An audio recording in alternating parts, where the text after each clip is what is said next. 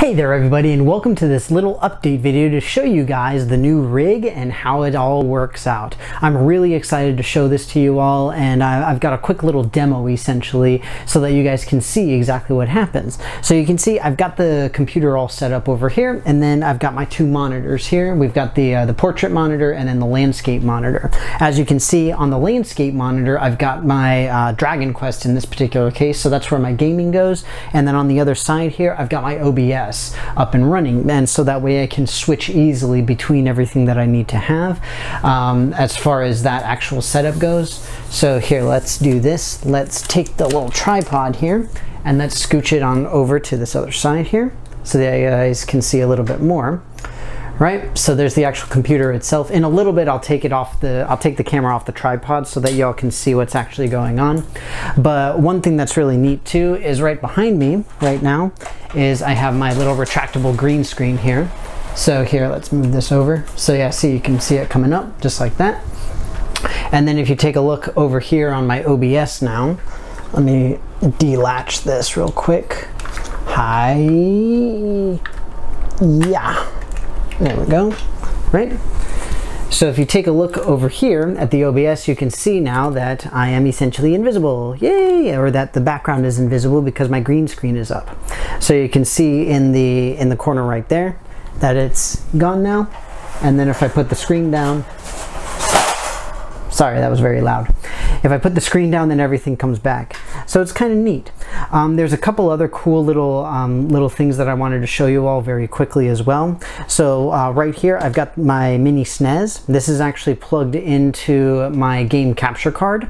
So essentially what I can do here is, first off, we'll exit out of Dragon Quest here so that we can go and see the next piece here.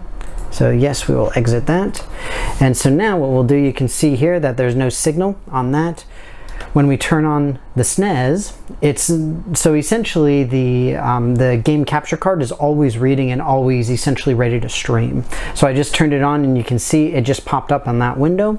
And now the way that I have this set up is essentially on this particular monitor right here, I've got the other HDMI input set up to the game card capture output, so that we'll be able to have it here, and now you can see it. And the nice thing is that these monitors, since they have HDMI input, I get the sound through it as well, so I can still hear it while I'm doing my streams, and that's where the sound is coming from now. But of course I still can track everything in OBS. I still have my chat over there and all of that good stuff. So it's just really convenient and it works really nicely. It was very smooth when I was doing my my big charity marathon live streaming and all that kind of stuff as well. So taking a look at the actual rig itself, you can see I've got everything all set up. I've got my RAM set up as the waterfall coloration, as it's called in the configuration. I've got my my video card all set up there. You can see my cable management is at least halfway decent. I've got my two case fans here, Corsair case fans that are blowing nicely, and it just looks really slick. It looks really nice. Like I mentioned in my initial video when I introduced all the parts and pieces for this, essentially I've got an SSD that has my OS and all of that kind of stuff on it. It runs Steam, and then I've got a separate hard drive that has all of my games installed and everything. So yeah, just real quick, let me swap this back. But that's pretty much it. It's all set up. It's all working very nicely, very smoothly. Everything boots up really quickly, which I'm really happy about. I've got the nifty little background here. Right back there, you can see I've got my Yeti microphone. Right here, obviously the webcam that's feeding OBS at the moment. And yeah, it's working out very smoothly. The frame rates have been really good for my streams and everything. Haven't had any problems even with the graphically heavy games since I've got the 1080 right now. So yeah, I'm really pretty happy with it. Up here plugged in, I've got my my controller and everything. As you can see, I've also got my Vive stuff set up. So there's my Vive box that again is going into the video card for the capture. The headset is down there on top of Evolution because that's where I put it.